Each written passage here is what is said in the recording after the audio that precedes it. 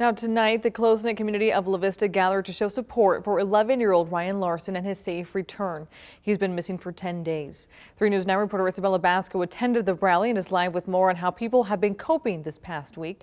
Now, Isabella, what was the event like tonight?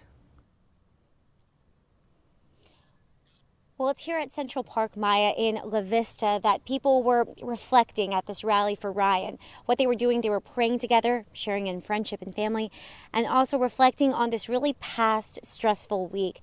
Now, community members were banding together wearing green ribbons, the color of missing children awareness. Superintendent Andy Rickley, Project Harmony Executive Director Jean Klein, and La Vista Mayor Doug Kindick all spoke at the rally. Mayor Kindick says these events have thrown a curveball at the city, but he is still holding on to hope that Ryan will return to his family.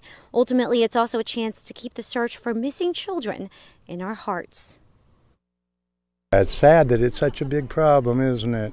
But until it affects you and it affects your home, which the Ryan missing has done that, I think, for all of us.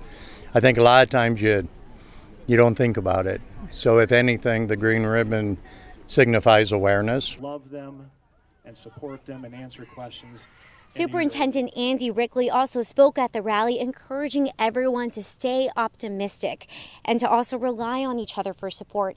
And you can find that support on this hotline that Papillion La Vista Community Schools implemented.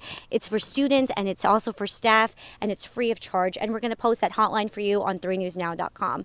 Reporting live in La Vista, Isabella Basco, 3 News Now. All right, thanks, Isabella.